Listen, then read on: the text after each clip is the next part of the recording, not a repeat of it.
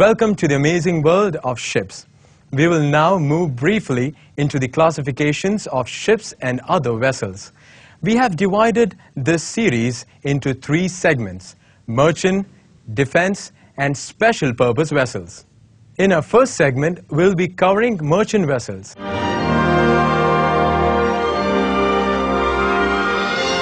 A merchant vessel is a ship that is used for transporting cargo and passengers during peacetime. These merchant vessels are classified into cargo ships and passenger ships. A cargo ship or freighter is any sort of ship or vessel that carries cargo, goods and materials from one port to another. Thousands of cargo carriers ply the world's seas and oceans each year, handling the bulk of international trade. The cargo they carry are innumerable and range from spices, grains, chemicals, minerals, fertilizers, animals, machines to food, flowers, and vegetables. Let's now see the different types of vessels used for cargo carrying. Bulk carriers.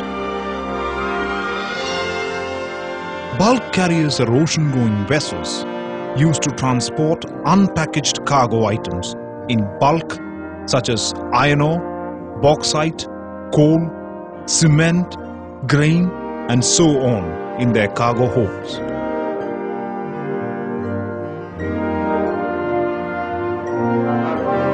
Today, bulkers make up 40% of the world's merchant fleets and range in size from single-hold mini bulkers to mammoth ore ships able to carry 365,000 metric tons of dead weight.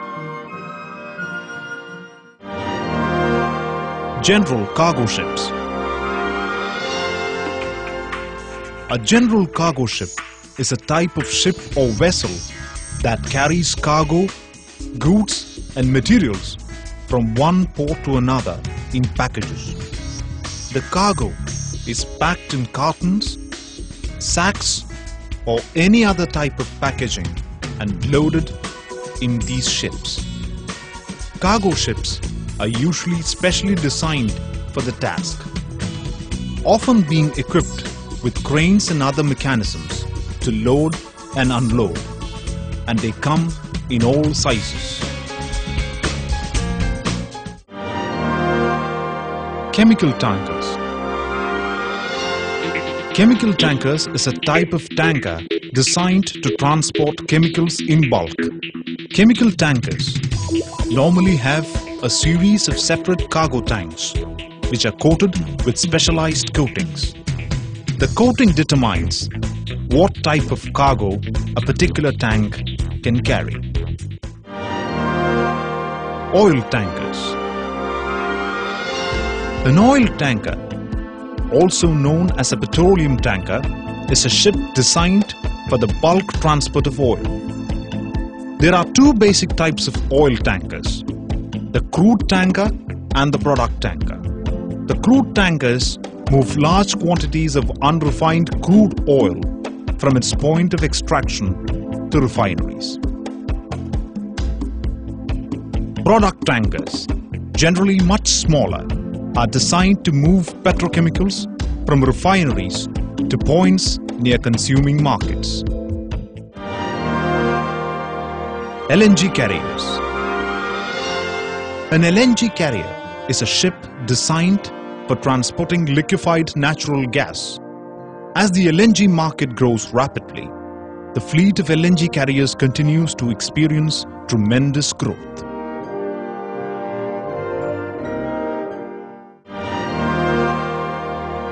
Container ships. Container ships are a latest development in ship technology.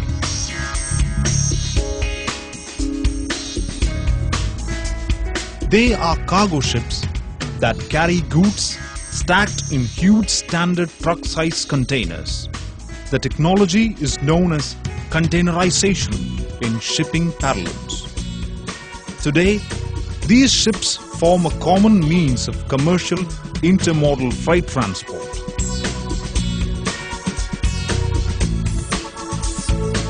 Container ships are designed so that no space is wasted. Capacity is measured in 20 foot equivalent unit, TEU. The number of standard 20 foot containers measuring 20 by 8 by 8 feet the vessel can carry. Roll-on, roll-off ships. Roll-on, roll-off ships are also known as ro-ro ships, are ferries designed to carry wheeled cargoes such as automobiles, trucks, semi-trailer trucks, trailers or railroad cars.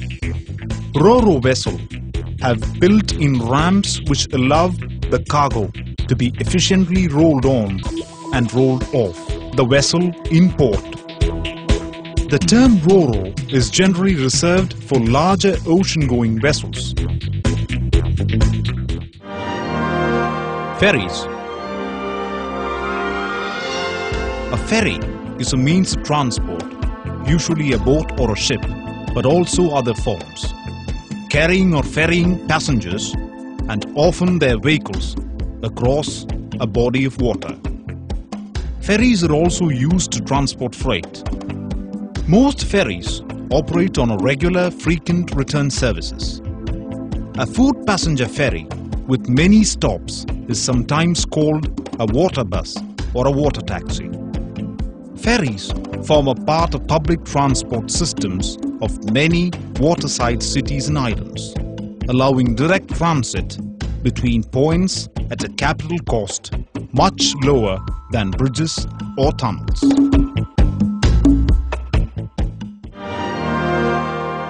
Cruise ship. A cruise ship or a cruise liner is a passenger ship used for pleasure voyages, where the voyage itself and the ship's amenities are part of the experience. Cruising has become a major part of tourism industry, with millions of passengers each year. The industry's rapid growth has seen 9 or more newly built ships catering to a North American clientele added every year since 2001. Cruise ships differ from ocean liners as they travel short distances. Ocean liners.